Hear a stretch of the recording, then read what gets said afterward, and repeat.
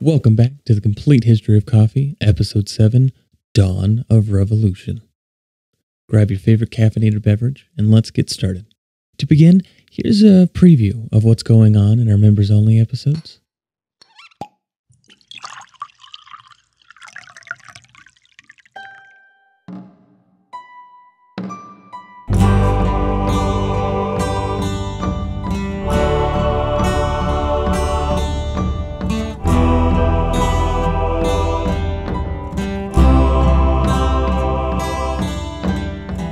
Welcome to the Complete History of Wine, Member Episode 2. I'm your host, Era Zaffer. Today I am drinking a pink Moscato, and I know some of you are probably going to give me a hard time about that, but I'm not a big wine drinker, so I decided to go easy on myself. And I'm going to be pairing that with a pink lemonade. So I'm going to start by smelling it. So definitely smells very sweet, very fruity. Let me go ahead and try tasting it.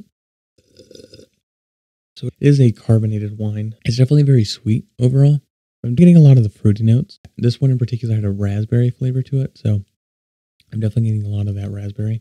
Let me try some of the lemonade with that.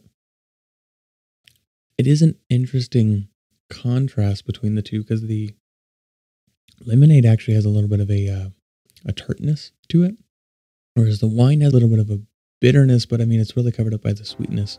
It's really easy to miss. It's almost undetectable. It is a pretty interesting pairing because it definitely brings out two different aspects of fruity and brings out different aspects between sweet, tart, and bitter. The Epic of Gilgamesh tells the story of a woman who was suffering from a migraine and wished to end her suffering. She attempted to take her own life by drinking a jar of poisonous grapes. As it turns out, this jar of grapes was not lethal and instead made her drunk.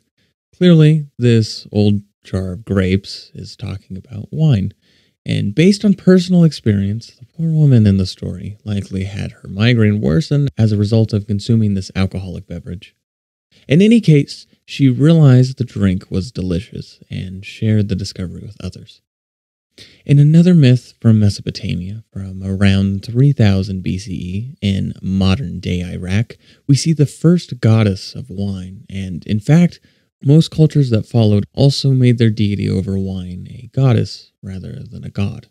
The Sumerians and Indus Valley people had goddesses over wine, as did Egypt, who had Isis, as well as her husband Osiris, over winemaking.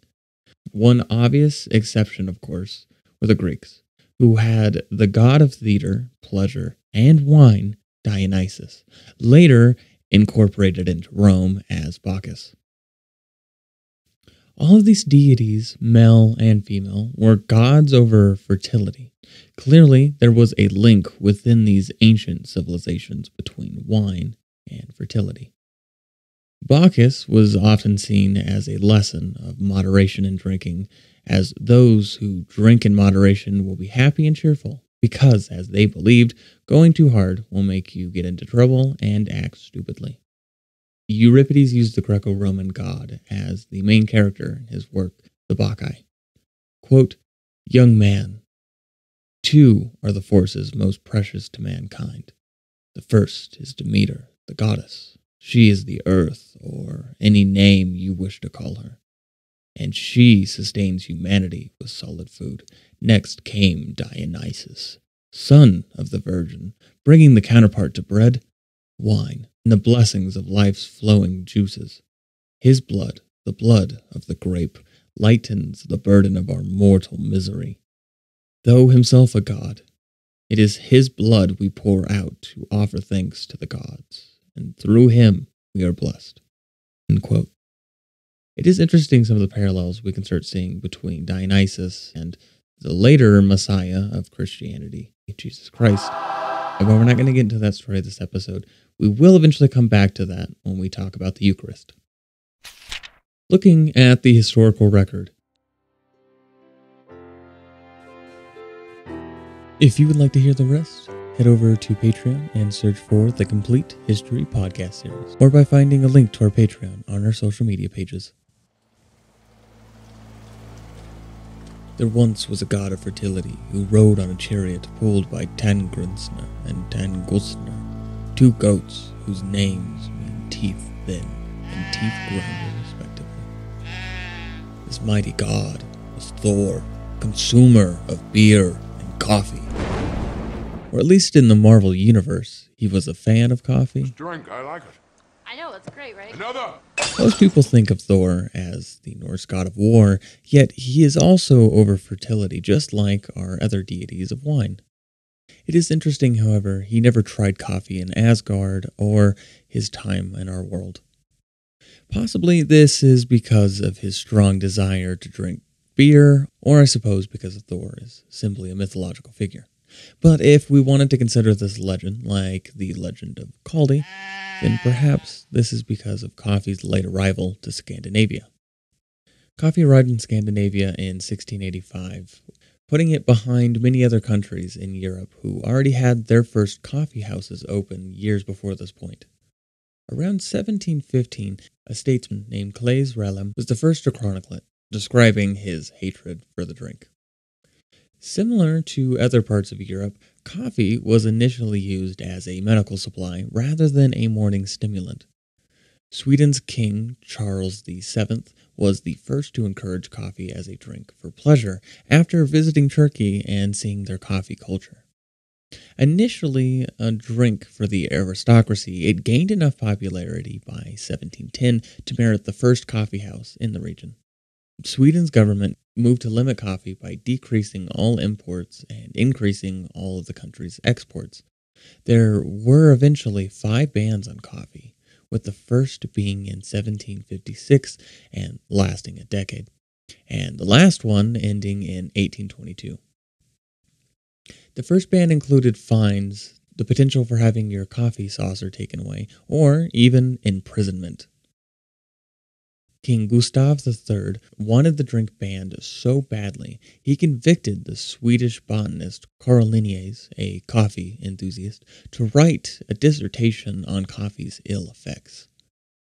He also went on to conduct what is jokingly referred to as Sweden's first clinical study, using 2 twins that were condemned to death for his trial. One twin would drink a heavy amount of coffee every day, while the other was to consume tea. Today, there is a word in Swedish, fika, which translates to something like coffee and cake break, and is a social activity in which people sit down and drink coffee together and have a pastry. This episode, I want to continue our story in Italy. Take a brief look at coffee in Russia, and then transition to France, before we wrap up with Europe next episode by taking a look at England. Before coffee even arrived at Venice, Venetian traders were trading with the Middle East and were apparently causing conflict with locals there, as we have Ottoman records of complaints about this misconduct being sent to Sultan Rustem Pasha. After coffee's arrival in Italy, it took several decades for coffee houses to become mainstream. Apothecaries were originally the place to go for the exotic bean. As a result, these apothecaries became places for socializing and sharing information. In fact, even after first coffee houses began appearing in Venice, these apothecaries were still important places for conversation until the 18th century. Father Paul describes Venetian coffee houses, stating, quote, "The Venetians do not allow any coffee houses in their city that are able to contain great numbers of people. Their coffee houses are generally little shops that will not hold over 5 or 6 persons at a time, and perhaps here are not seats for above 2 or 3. So the company, having nowhere to rest themselves, are gone as soon as they have made an end of drinking their coffee." End quote. It is still common in Italy today to stand at a counter while drinking your espresso. Caffè Florian is the world's oldest coffee house in continuous operation, hosting people like Carlo Goldani, Lord Byron, and Charles Dickens. The cafe also took after Viennese coffee houses with the use of newspapers, such as Gozzi's early newspaper Gazzetta Veneta.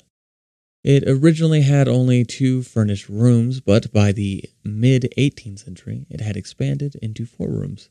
The cafe's 4 rooms were elegantly refurbished in 1858 despite public outcry against doing so.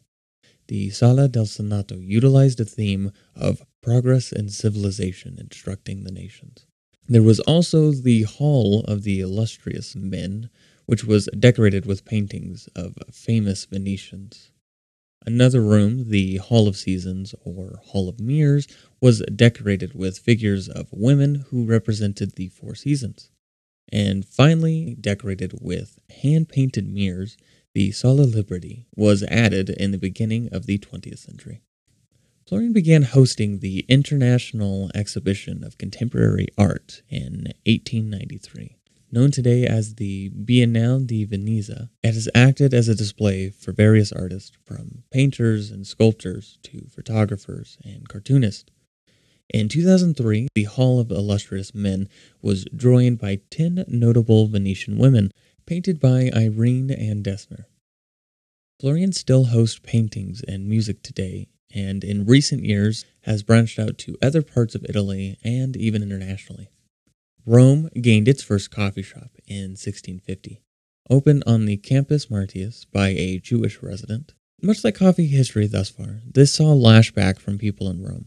One such man, Dr. Lodovico Mortoli, in 1674, stated, quote, "This type of bean that comes from abroad and is popularly known as coffee has only recently arrived in Rome, where it is being sold for public consumption. It is ordered that nobody of any nationality or status may sell or administer this coffee to anybody unless it has first been approved by us and given written permission." End quote.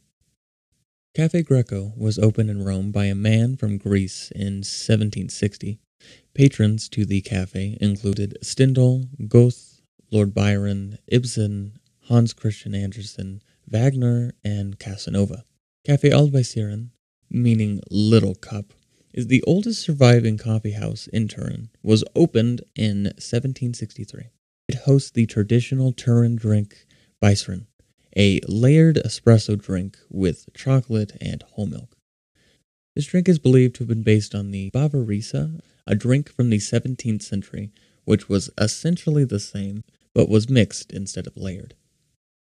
Friedrich Nietzsche tried a Bicerin and stated it was, quote, "scorching hot, but it is delicious," end quote. Noting female influence on the cafe, Kyron Cook commented, quote, "Turin's cafes were once a male-preserved meeting place for merchants and literati. Bicerin was different. Opened in 1763, it has always been owned and run by women," end quote. In 1780, Cafe Fiorio was opened in Turin, quickly becoming a place for artists, intellectuals, and the ruling class. It became known as the Cafe of the Machiavellis and the Pigtails. Machiavelli, referring to the Italian philosopher who wrote The Prince, who is more or less the opposite of what the actual word Machiavelli means, and pigtails, referring to pre-revolutionary hairstyles worn by reactionary politicians. On a side note, we can thank the French for giving us the political use of the words reactionary, conservative, and right, which all come from those who wish to stay with the status quo of despotism. Antonio Predocci opened the Predocci Cafe in 1831 in the city of Padua. It was decorated in a neoclassical style and became known as Cafe Without Doors because it was open day and night. People would read books and newspaper, women were given gifts of flowers, and when it rained, customers were lent umbrellas. Similar to coffee's role in past political fervor and, as we will see shortly, revolution, this cafe is famous for its role in the riots against the Habsburg monarchy in the 1848 Spring of Nations. An iconic image of coffee is the macchinetta, the stovetop aluminum coffee-making device, which looks like a coffee pot of sorts, was created by Bialetti in 1933. Italian coffee culture, even to this day, pushes for decorum and innovation. If you want an espresso, simply order un caffè, and you will get a strong shot of coffee with a cup of water. Cappuccinos are a breakfast item, and like McDonald's breakfast menu, they are not ordered after 11 a.m. in Italy. Everywhere in Italy has its own specialty coffee, such as a caffè anicetti, a hazelnut cream coffee in Naples, a caffè duperino in Sicily, inspired by Arabian cloves, cinnamon, and chocolate, or the Neapolitan caffè sospeso tradition of buying two coffees and leaving the second one for a stranger to enjoy.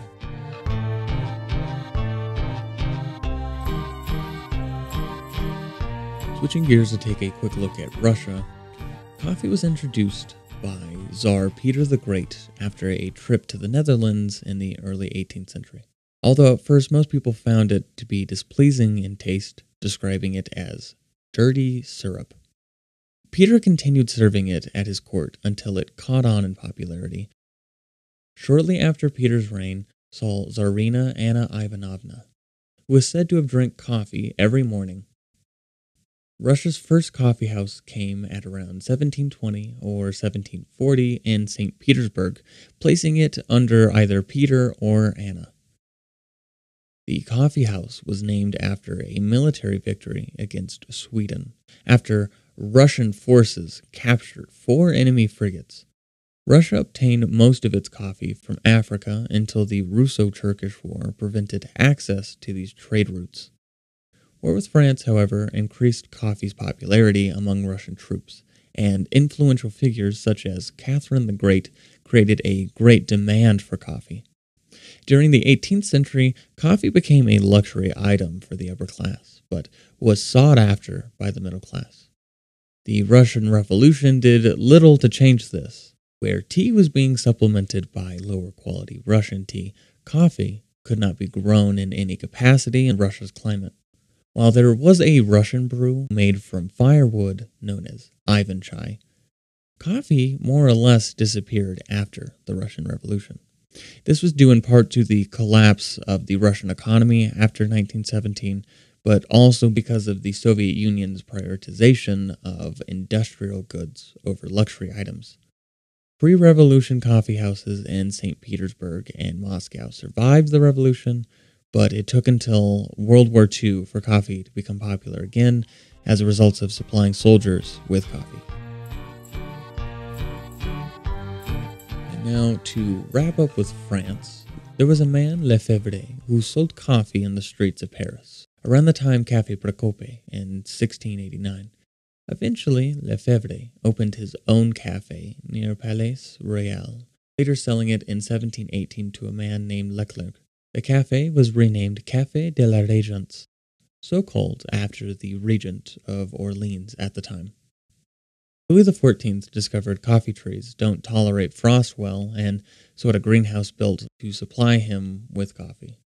In fact, many believe his royal supply of coffee went on to be used in Central and South America.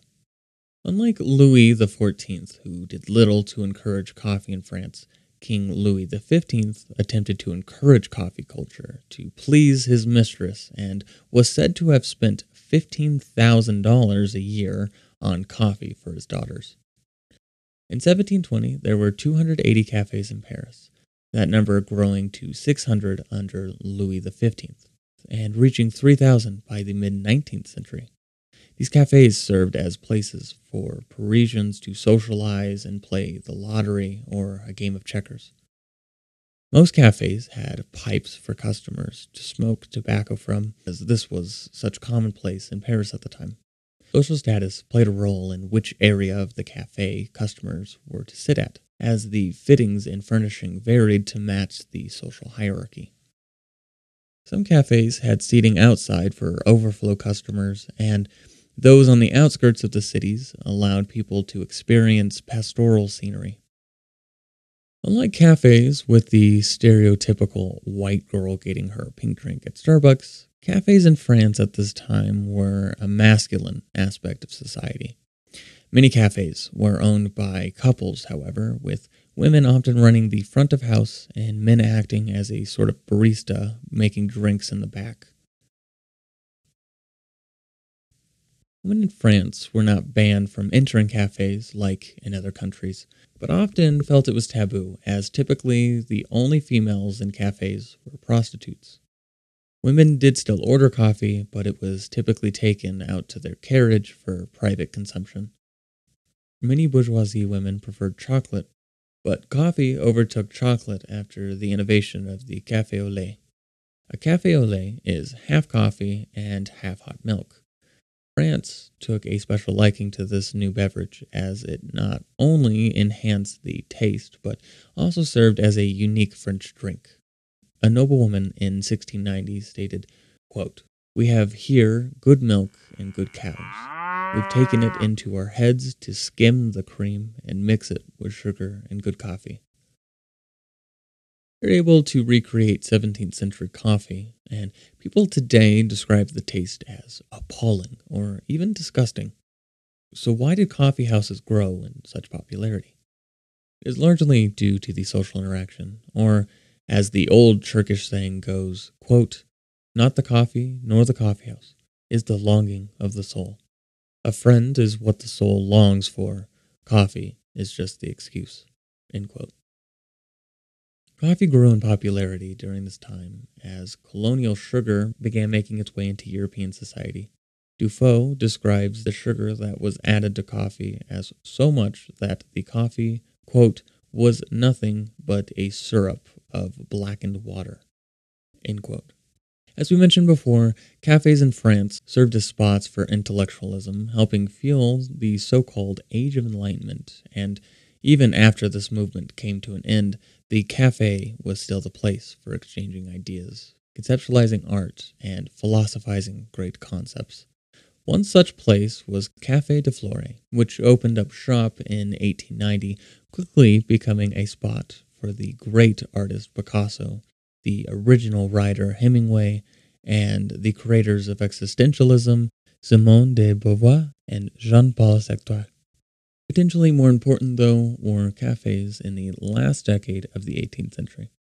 Café de Faux was opened, and 40 years later would come to fame after a speech given on one of the cafe tables on July 12, 1789, by Comte de Moix.